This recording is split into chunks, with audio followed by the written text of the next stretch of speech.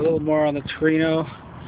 Looks like the little issue here with the critters, they just ate the wire to the choke, but it looks like it's still there, so it can be fixed.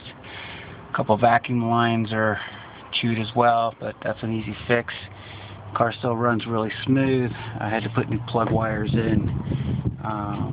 Cap rotor distributor was redone too, on account of critters chewing up the the wires there, as you see there.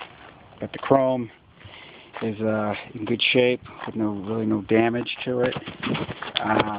The tires, unfortunately, are dry rotted, but they are the original staggered mags, slotted mags. The car's got no rust issues. It's pretty much been a California vehicle. These are the areas that it mostly rusts. We did have an issue here where the body guy used a lot of Bondo. That could easily be stripped off and redone, but as you can see, there's no rust in these areas here these cars are prone to rust in, right there. Nothing down here, so it's pretty much an easy fix.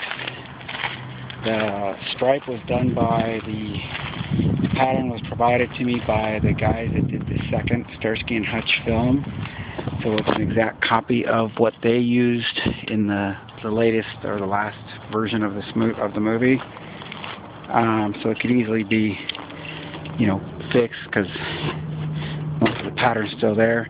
And as you can see, we've had this car. This was my first bike. I'm 47. I had this bike when I was 14. It's an old Schwinn Scrambler. Still here. Probably go on eBay. But for the most part, the trunk's pretty solid. Just your occasional, just dirtiness. Rubber's still pliable. No rust in the corners here where they usually rust. So someone's going to get a really, a nice canvas, as I like to call it. Oh, looks like the F fell off, but I'm sure that's a easy fix. There we go. This car really wants some love. Wouldn't take much to get it there, as we'd rebuilt the transmission and all that stuff, so the car, why we didn't do it, we had it done, but it'll make somebody a really nice car. The hood is blue because, well, unfortunately somebody stole the hood that we had, so I had to rescue one of the pick and pull, pick apart. I have an NOS dash pad in a box that goes with it. Obviously the original shag carpeting is done for. You could probably get a carpet kit for about $100. For the most part, it's it's dirty.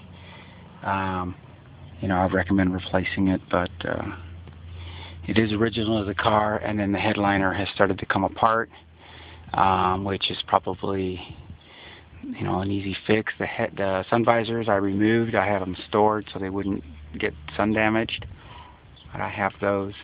The AC compressor is not frozen. The car does have factory air, although it's disconnected, of course, as everybody did back in the days, but the compressor is not frozen. It still spins freely. Probably a nice evacuation and recharge with if you could even get R12 anymore. Overall, for the price I'm asking, this car's got a lot of potential.